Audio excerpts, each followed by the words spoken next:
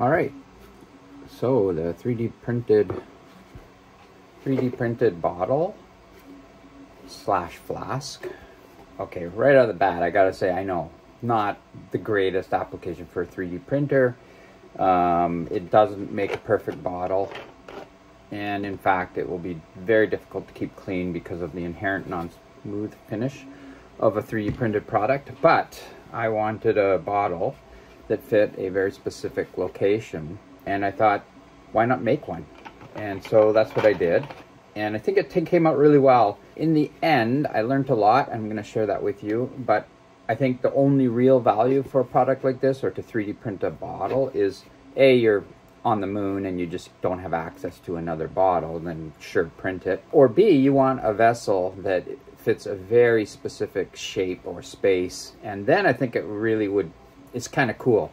Like, I can't think of a great example, but if you wanted an oil container to sit inside a tire, for example, you could make something that was custom shaped for that situation.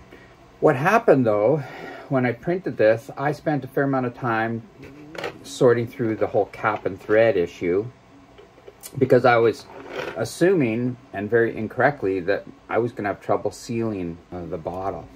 As it turns out, the bottle seals really well. The top is no problem at all. I used what the industry refers to as a 38-400 finish, and I guess the 28-400 is what everybody knows on soda bottles, certainly most common, I think, format. But I wanted a bigger opening because I wanted it to be easier to clean and get inside of, and I just think a bigger opening is nicer to use. And also, I wanted a half-liter bottle, and because of that, I wasn't really constrained with space in terms of like keeping this really narrow. If you wanted to make a really narrow flask, of course, you'd need a smaller finish on it. I'd say finish because I learned that that's what they call the thread and the cap combination, is the finish on a bottle. Here's what happened though. I printed this with the typical 0.4 millimeter nozzle, 0.2 millimeter layer height. I printed it in PETG. I printed it initially with a 1.6 millimeter wall, so 4 line widths wall, and a 1.6 millimeter floor or bottom. After I printed it, put water in it and squeezed it as hard as I could, water came out of the base, and I was shocked to see that. And it didn't come out all over the base. It came out around the perimeter of the base, about 2 or 3 millimeters in from the edge of the print where it contacts the print bed. And because of that, and also because I had put some graphics on the bottom that are recessed by 0.2 millimeters, and it didn't prefer to leak there. In fact, I don't even think it leaked there. It leaked around the perimeter. And so that told me that the way the walls formed on the inside and the way I have it filleted on the inside, it just created a little bit of a weakness in the structure, or the I don't know if you can call it the density of the print. Anyway, so I did what anybody would do, is I just made it thicker. So I increased the base to 2.4 millimeters, and I thickened up the chamfer, the thickness of the areas that are chamfered at the base. And sure enough, that stopped the bottom from leaking, or from water, stopped water from permeating through the bottom. But as I pressurized it then, I found that water was actually coming through the walls. And that was a bit surprising, but it did. And I printed enough of these and tested it enough to say for sure water was permeating through the walls. So I was starting to lose interest in the project, and I thought I'll give it one more try. I increased the wall thickness to 2 millimeters and printed it one more time, and sure enough, that's it. I can't say that it's perfectly sealed, but it's super close to sealed. Like when I put water in it, squeeze as hard as I can, no water's coming through the walls at all. So I'm going to use this one for a little while and try it. And I would say that based on this, if you really needed to make an important container that you wanted to be perfectly sealed, I'd go even thicker on the walls.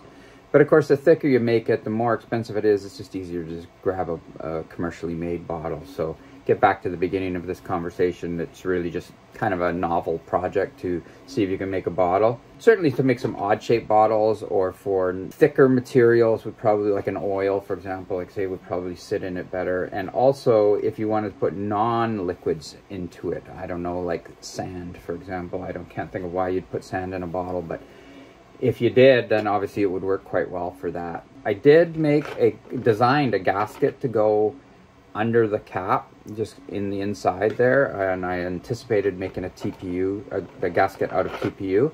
In the end, I've designed it, but I never printed it because I didn't have any trouble with the top sealing. I did on a couple occasions after the top got ironed in the printer. I had a little nub on the edge, and I just used a really fine, I think a 600 grit sandpaper on a flat surface, sanded the top so it was perfectly smooth, and sure enough, you screw the cap on and you've got a really good seal there. So I also wonder, or guess, that if I spent more time on my print settings, you might be able to improve the density of the print, maybe with over extruding or overlapping, so that you got a more solid wall. So that would probably be the direction I'd go if I had to do it.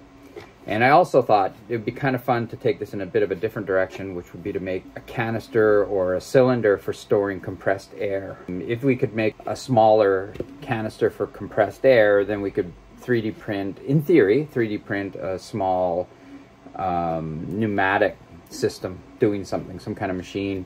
But of course, there'd be lots of challenges in that, and sealing everything and making it all work, but it might be a fun future project. So that's all I have to say about it. I put a little bit more info on my blog, so check that out if you are interested.